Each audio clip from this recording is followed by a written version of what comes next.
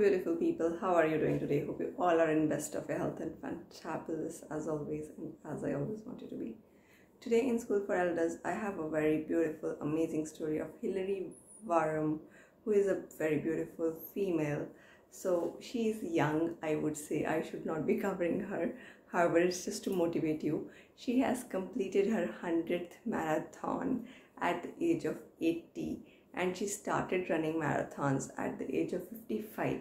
Yes, my dear friends, in 2020 she has completed her marathon, and this lady is all set to make more records in her kitty. And I'll be posting the link in the description box. You can go through her profile and you can go through her beautiful face also. And today I have a very beautiful and amazing wellness mantra, because this is the time in which we are. It happened after 165 years. And we are lucky to have this time in our lifetime, no matter whatever is your age. So during this time, starts manifesting your desires, start manifesting abundance, because it's an abundant period.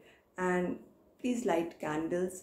If you can't light diyas or anything, candle is so easy to light. You just need to take a candle and light it. And then you just need to pray or meditate on yourself, and see your higher consciousness will start improving, start increasing.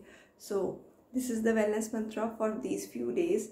Energy surge is really high in these 7 days. If you really want to manifest good health, loving relationships, finances, success, career success, or educational success, this is the correct period. It came after 165 years.